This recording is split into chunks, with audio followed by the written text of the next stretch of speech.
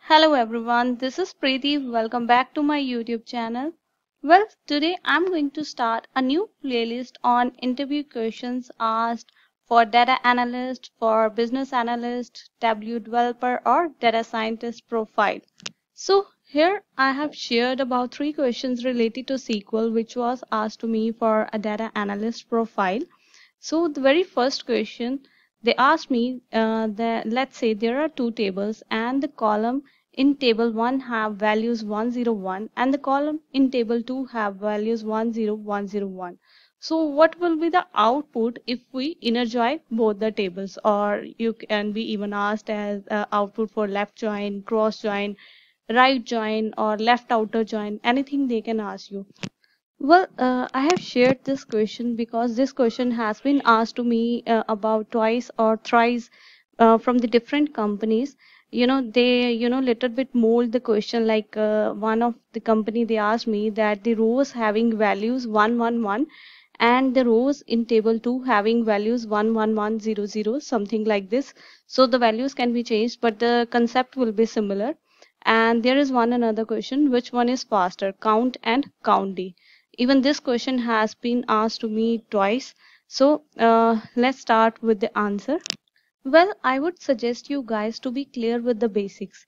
It is very important for any preparation to be clear with the basics. So the first thing you need to be clear with joins. Joins is really very important topic in SQL.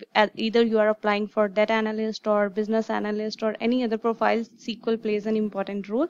So join basically used to combine 2 or more tables. So I will not go in detail here. You can search it on internet, you can read it from anywhere.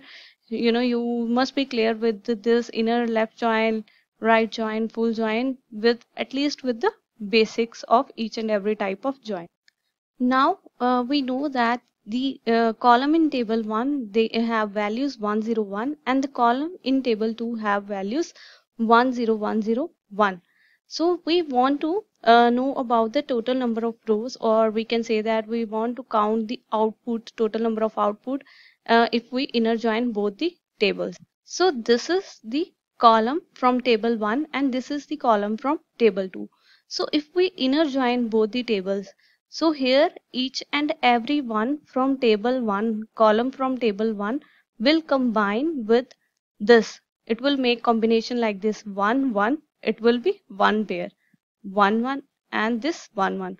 So basically this one is making combination with 1 2 and 3 combinations. Similarly it will also combine like this. So 3 plus 3 total will be 6 and this 0 will combine with this 0 and this 0. So basically if we do inner join, so the total number of output will be 8, means as an output we have 8 rows in total. For more illustration, I'm using MySQL Workbench here and I have created 2 tables. In table 1, the column 1 has these values 101 and for table 2 it has the following values. Now if we want to perform inner join on this, select star from table 1 and we are going to perform inner join.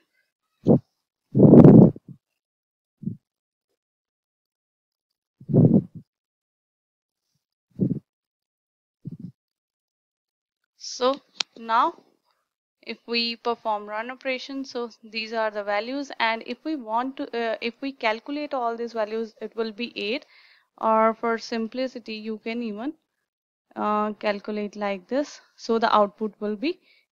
I hope you liked the video. Thank you so much. Bye bye.